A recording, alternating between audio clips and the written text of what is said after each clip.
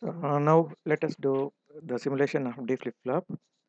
So the drawback of SR flip-flop is when S and R is equal to 1, then Q and Q bar both are actually coming 1 actually. So it is actually invalid. So in order to avoid this input combination, so we can have modified this one, which is actually called as a D flip-flop, where actually we are avoiding S and R actually 1 by having one NOT gate between S and R. We are using one NOT gate so that S and R will be always opposite. So I'll copy this full diagram and I'll do it in the select this diagram and place it in the here. So now instead of having separate this output, this input, so I will drag here. So place one NOT gate. So go to all groups, all families, type NOT, you will get this, and control R, use control R to inert it, close this.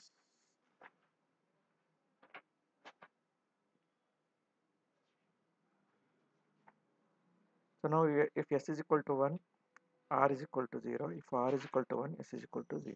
So this I will change the label as D flip flop. No, so I will change this one as D, means data. So now simulate. This is directly obtained in the go to place component, and directly you can get a D underscore flip flop. So this flip flop you can use directly. Click OK and place here. And for D, directly use a digital interactive input. And for clock, you can connect this. And two outputs are Q and Q bar. So this is actually directly you can select from the library. This is actually inside diagram. We have NAND gate. So this part is actually SR flip flop using NAND gate. To avoid S and R both inputs as 1 1. So S and R are always opposite if we insert NOT gate here. So now if I run this, I should get this output. Okay, now if D is 1, if clock is there, anyway clock is there. Okay, here also if clock is there, if data is 1, if clock is 1, clock pulse is 1, if data is there, same data is coming here. If data is 0, if data is 0, you have to click here. If data is 0, then Q changes to 0 here also. Okay, so this key, I think you can change this key, no, toggling key, you can change this to D letter only. You can press keyboard letter D key button. If you click, it will change to 0 or 1. So here also I'll change the same thing. Instead of space bar.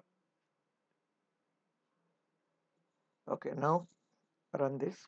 I will press key button in the keyboard. So here see, if D is 1, it is coming data. See here, that means what? Your Q is actually following D. So Q is following your data, whatever data you are sending. See, I am sending 0, so 0 is coming. 1, 1 is coming. 0. This is actually directly obtained from the library D flip flop. Inside this is the implementation using NAND gate. This part is SR flip flop. S and R between that NOT gate is inserted. So S is renamed as D. Okay. So this is the truth table. If the clock is 0, instead of this, if I give 0, always 0, that is one more this digital interactive type only you put here. Made this one as 0, that means no changes will take place. Even if you change this D, if this is 0, output will not change. So that is, if clock pulses are 0, no change will take place.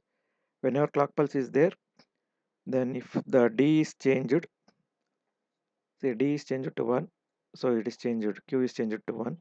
If D is changed to 0, Q is changed. This is about D flip flop.